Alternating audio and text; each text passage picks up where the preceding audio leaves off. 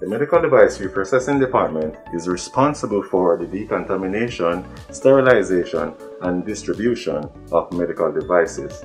When entering the Medical Device Reprocessing Department as a sterilizing technician, we have to first put on our PPE. Now that I'm fully dressed in my PPE, we're going to move into the next stage, which is the sorting and inspecting of medical devices.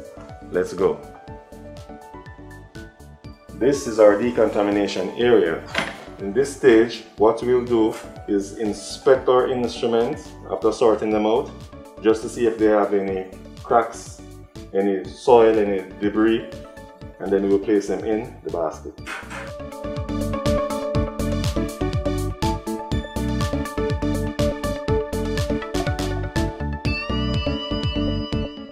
And just before we put our instrument in, this is an STF load checker, and what this does, this tests the efficiency of the washer disinfector.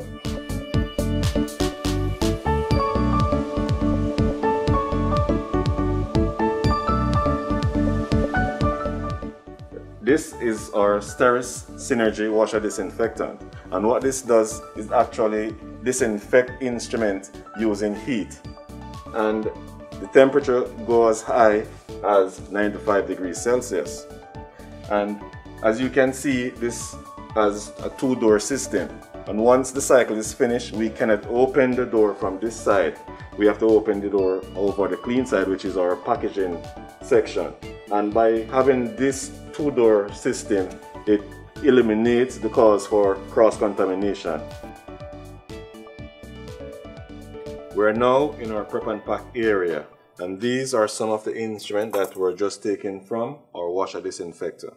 And as you can see right here, we have our instruments, and what we have to do is inspect just to see if the washer did what it's supposed to do, and that is to wash the instrument properly. Also, we have our quality indicators, and these are our indicators which turn black after the cycle is complete, the sterilizing cycle is complete. And we also have our tapes.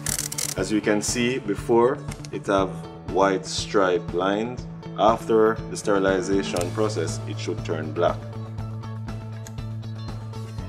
And to further assist us, we have our count sheet. So these consist of the instrumentation numbers. So we know what we are doing in terms of knowing the correct instrument to put in the set. What we're trying to accomplish here is to create a safe barrier, one in which we're trying to eliminate the insertion of any pathogen or bacteria within the set.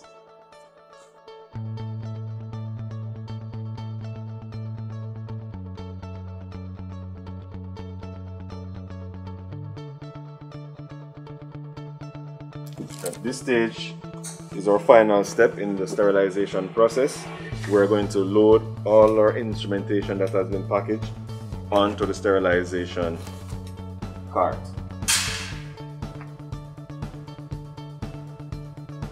And then we will place them in the sterilizer.